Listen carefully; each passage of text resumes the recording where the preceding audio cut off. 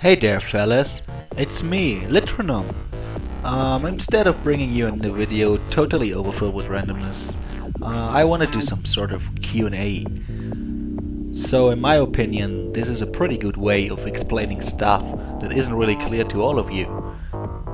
So if you have any questions about, let me say, the Small Horse series, or my all-time favorite games, or what I have planned in future, just send me a private message here on YouTube or comment below this video.